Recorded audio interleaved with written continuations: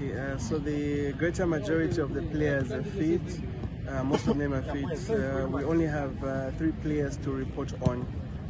So those 3 are Enoch Mwepu, Patson Daka, and Evans Kangwa. So concerning Enoch Mwepu together with Patson Daka got into the country, into Mali, Bamako, before the rest of the squad. And as unfortunately, as was earlier communicated, they're both not feeling well.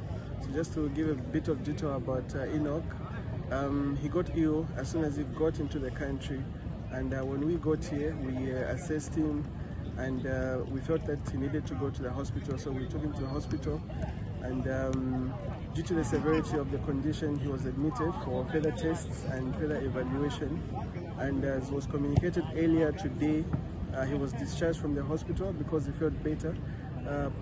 However, he needs further treatment, further evaluation as quickly as possible.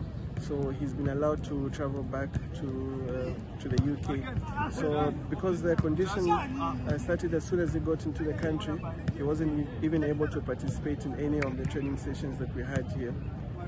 Patson initially was well, and he actually did participate in the earlier training sessions. However, after that, he also got ill, and we assessed him. We also decided to take him to the hospital, and at the hospital, further assessment, further tests were done, and the diagnosis was made, and he was put on treatment. Fortunately for him, he's with us in the hotel, but he's not well enough to play. And as you're aware, this is a short international break, which is ending 2 days from now, so there isn't enough time for Enoch as well as Patson to recover from the illnesses, from their respective illnesses, and to do some rehabilitation. So both of them have been ruled out for this game's window. Then the 3rd player is Evans Kangwa. Evans, those who watched the game last Friday, the first game we played against Mali, may have noticed that he did play. And prior to that, he did participate in all the training sessions.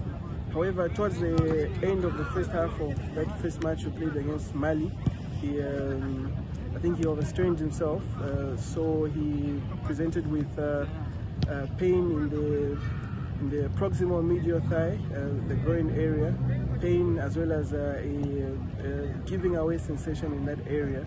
We felt that we should not risk him because we could exacerbate his injury if we bring him back too soon. Thank you. And part of his treatment also will include initial period of rest, followed by a graduated return to play. And like I said earlier, this is a short international games window. We do not have enough time to do that treatment protocol. So he's also out.